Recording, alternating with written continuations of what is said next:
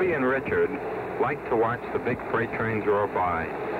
They remember their visit to the railroad yard with Mr. Gray, where they saw how such a train was put together.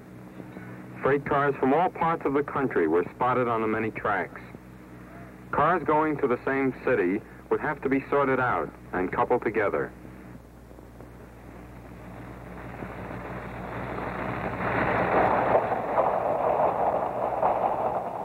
A small, powerful switch engine works in the yard, moving the heavy freight cars to the proper tracks. Riding the engine platform are the switchmen.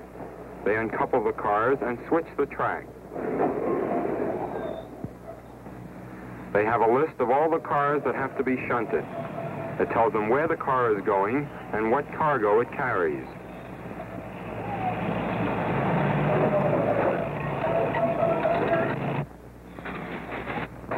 The yard bustles with activity. Long lines of freight cars glide back and forth over the many switches, coupling and uncoupling, car by car. The train is made up.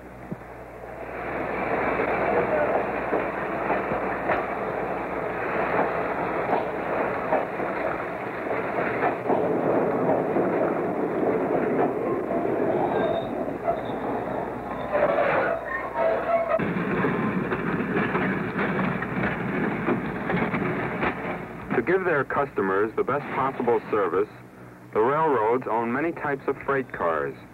Boxcars like these, made to carry automobiles. Gondolas for heavy machinery. Tank cars for chemicals and fuel oils. Flat cars that carry bulldozers and other equipment.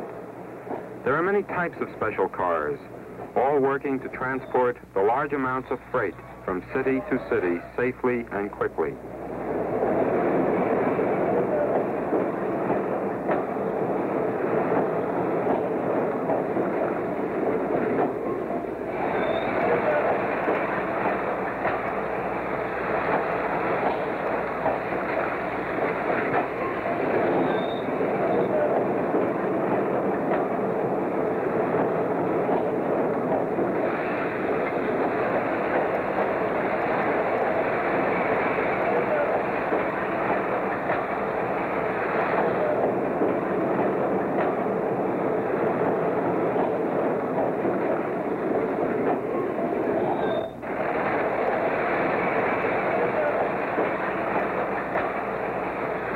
Soon, the switching is finished.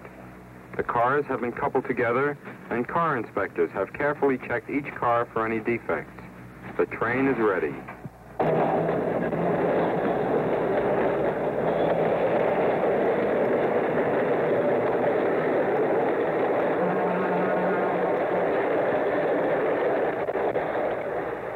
The powerful diesel-electric locomotive that will take the train to its destination is readied at the service area. In a shower of soap and water, the engine is washed spotlessly clean. The service crew inspects the big locomotive carefully.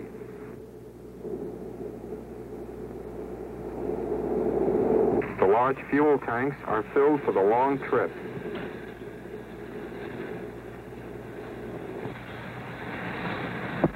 Air brakes are checked. The locomotive finally rolls out of the service area and is coupled to the waiting train.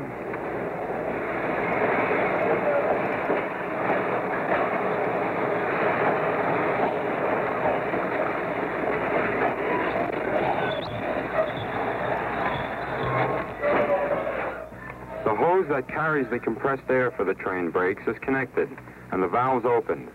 The engine begins pumping air into the brake system till the pressure reaches 90 pounds. All is now ready. The dispatcher in the signal tower clears the track for our train.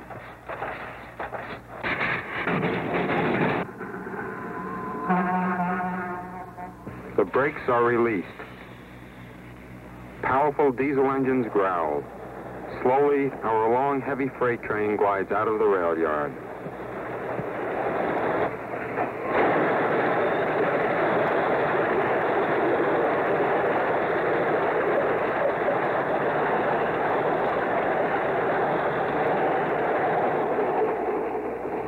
This is only a small part in the story of freight trains. Every hour of the day, they can be seen roaring across our country, transporting vitally needed food products to our teeming cities, supplying the never-ending demand of industry for raw materials, returning with finished manufactured goods. Freight trains are the pulse of the nation. They are commerce on the move.